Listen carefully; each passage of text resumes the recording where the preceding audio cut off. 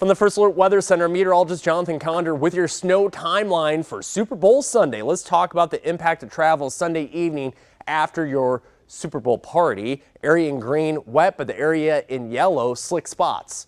All right, it's going to be a very slushy snow.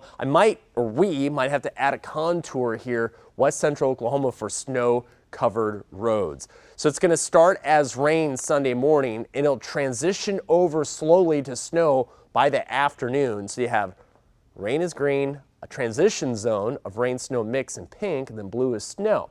So snow into Sunday evening. All right, how much snow are we expecting?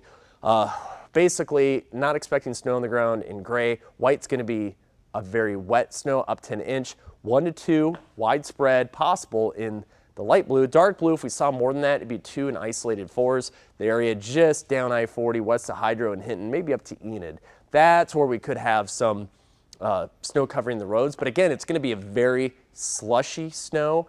It'll be snow with temperatures right about freezing or above freezing. So a lot of that will melt, but then we will have a flash freeze as we go into Monday morning. So there could be some issues with getting to work on Monday and schools. Monday morning, we'll see. So what do you have to do? Make sure this isn't the last forecast you see. Just come back and pay us a visit. We stream our newscasts on the app, or you can turn on the TV. When 4, 5, 6, 10 p.m. Chief Meteorologist Dave Lane, he'll be in, and he'll have your updated weekend forecast and 5+5 day. You don't want to miss it.